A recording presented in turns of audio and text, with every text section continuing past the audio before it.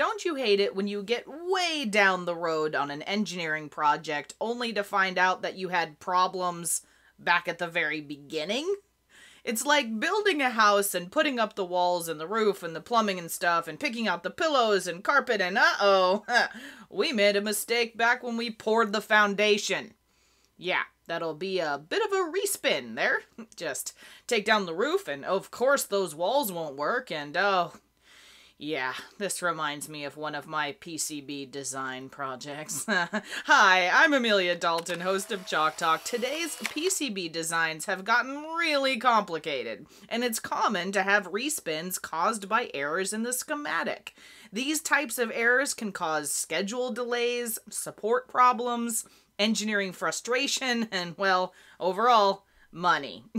Luckily, today my guest is Craig Armenti from Mentor, and we're going to talk about Xpedition Schematic Integrity Analysis, which will nip a lot of those schematic errors in the bud.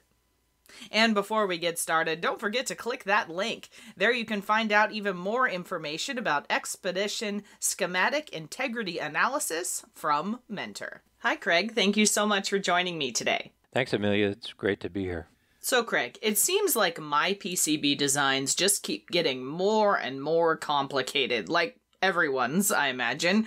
And these days, I find myself having to do a lot of respins with my board design because of errors in my original schematic. Agree. And we're finding that more and more as designs get more complex, especially in the consumer space, where we're trying to get more and more onto the board and more into the design in a shorter period of time. We've actually found that approximately 78% of all projects are experiencing 2 or more respins. And a lot of it just has to do with this complexity and the ability to be smart about how you verify the design, especially early on. And if you look at the schematic portion of the design process, and if you think about the process as a line from concept to manufacturing, with concept all the way on the left and manufacturing all the way on the right, schematic is very close to the left-hand portion of that line. And so those schematic errors are often passed into layout, fabrication, assembly, lab testing, or even into the released product. So the idea is really to do your best to verify the schematic, verify your product itself as early on in the design process as possible. And that's where Xpedition Schematic Integrity Analysis comes into play. Now, it sounds like we both agree on the respin problem, and there are some late-stage catches that can be expensive. But what can we do about it? I don't think be more careful with your schematics is a good answer for this. No, I agree. And most folks will agree that as careful as you could want to be and as many times as you would want to manually check something, you really need an automated methodology to check your schematic. And historically, there's always been integrity checks at the PCB level, integrity checks at the manufacturing level. But what's been lacking is those integrity checks at the schematic level. So to have a tool that will automatically detect critical design errors and eliminate those respins that are caused by those schematic errors can be a great benefit to your team and to your product development process. Really, it can eliminate hours and hours of manually reviewing schematic by your team, reducing your risk, and really help ensure you're getting a quality product to market as quick as possible. All right, those are all the right words for what I'd like to happen, but how does Xpedition get me there? Well, with Xpedition Schematic Integrity Analysis, we have a fully automated, proven schematic integrity tool that's designed to help you replace your visual schematic inspection process. It has exhaustive,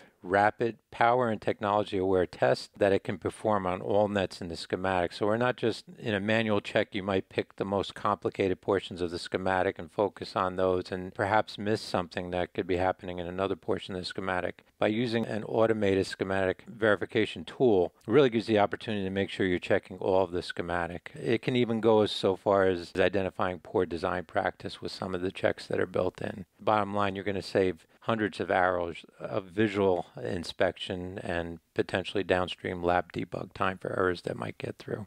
So it seems like sometimes we check our schematics really carefully, and then we have errors creep in after we've done our checks. Yeah, if you think about it, everyone's had to manually check something at one point or another. And when you manually check a schematic, especially with today's products, it's often more than one person that's involved with the checking. Oftentimes, for example, there'll be an RF portion of the schematic that has an RF engineer focused on that, a digital portion of the schematic which has a digital engineer focused on that, so on and so forth through the various portions of the schematic. So it's not just one person manually checking the schematic, it's multiple people checking, and they're going to focus at certain points within the process and dedicate their time to checking, and they're going to spend hours, maybe even an entire day just checking their section of the schematic, whereas with the Xpedition Schematic Integrity Analysis automatic checks, that's reduced literally to minutes. And so the fact that you have these automated checks that you can run in minutes now gives you the ability to not have to worry about when's my one check going to be and what's going to happen after that one check occurs, but rather you have the ability to now virtually unlimited amount of times check and correct your schematic throughout the entire design process. The other benefit is it doesn't have to be that RF engineer that checking the RF section or the digital engineer checking the digital section. Virtually anybody familiar with that schematic can run these checks, review the results, and have an idea of what needs to be corrected in that schematic before it's passed down to the downstream processes. That makes a lot of sense, and I hadn't really thought about the importance of being able to repeat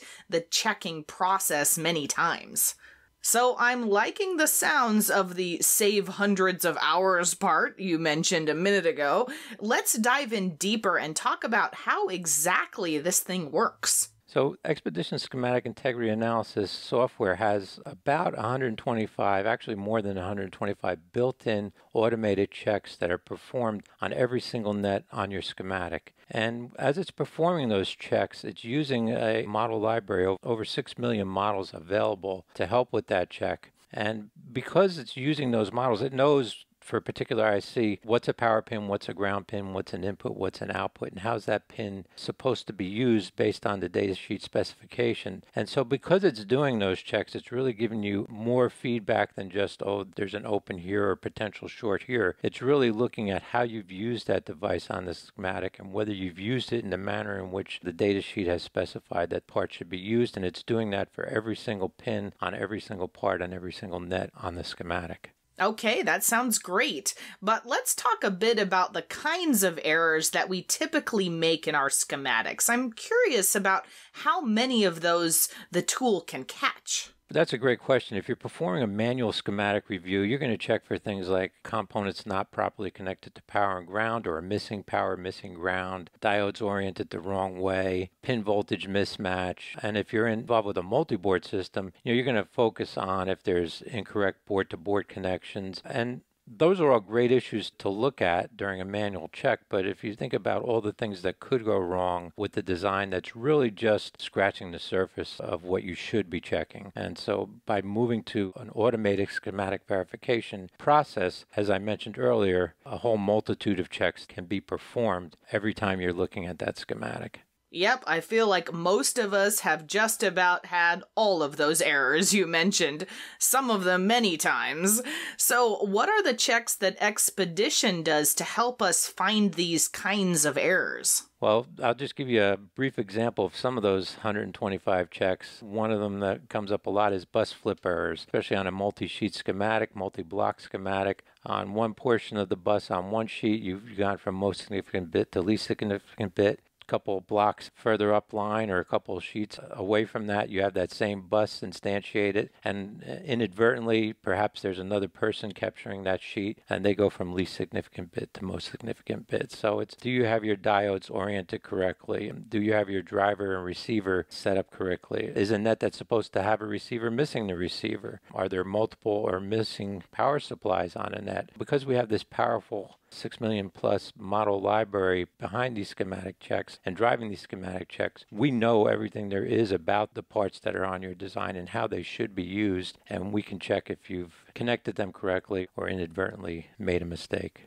So Craig, talk to me a little bit about your real-world experience with this. The features sound great, but I'm curious on how things go with real-world design teams. We always check back with our real design teams as the success they've had. And we recently did a case study looking at 100 customer designs. And we found that total findings per project were about 84. And of those 84 findings, 5 of them were what we label as critical defects that if they would have been passed downstream, they would most certainly have resulted in a defective board, defective product, or the need for a respin. On average, we're checking boards with over 3,000 nets and close to 4,000 devices per board. And because we're saving respins, everyone involved with printed circuit board design knows how much time is involved with each spin of the board. And because we're saving respins, we estimate of those 100 designs that were used in this case study, we've saved 18 days time to market reduction on those designs where those critical defects existed. Now that seems like a substantial improvement in design flow you've talked about. Really, it's changing the paradigm of the design flow. Here at Mentor, we like to talk about left shift technology. And I mentioned earlier, if you think about the process as a timeline from left to right with concept all the way on the left and manufacturing all the way on the right, our goal is to left shift as much of the checking from the right side of that timeline over to the left side and perform those checks as early in the process as possible. And this Xpedition Schematic Integrity Analysis is a perfect example of left shifting items that we may not catch until we're in the PCB design phase or even in the manufacturing phase, and being able to catch them all the way up in the schematic design phase during schematic verification so they never get to the PCB design and never result in an ECO to the PCB. They never get to manufacturing. They never result in some impact to that prototype board or that pre-production board, and the ability to use that data and eliminate spins because we've checked that data so far upstream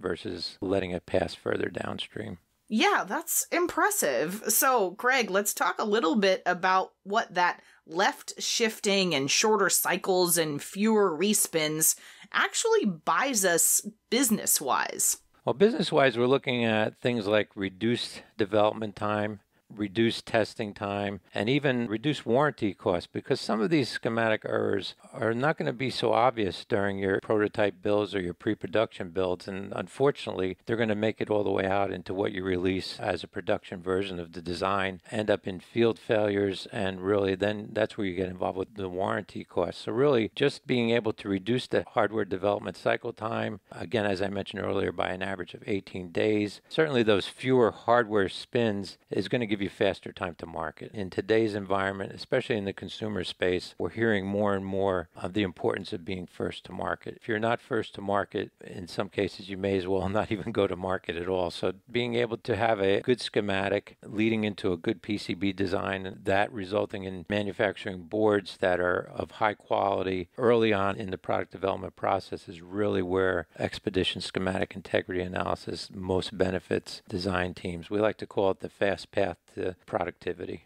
Excellent. That makes a lot of sense. I'm going to click on that link right now and learn more about Xpedition Schematic Integrity. Thank you so much for joining me, Craig. It was a pleasure speaking with you. Same here, Amelia. Thanks for having me. It was great talking to you about this great functionality that we hope engineers will be taking advantage of soon.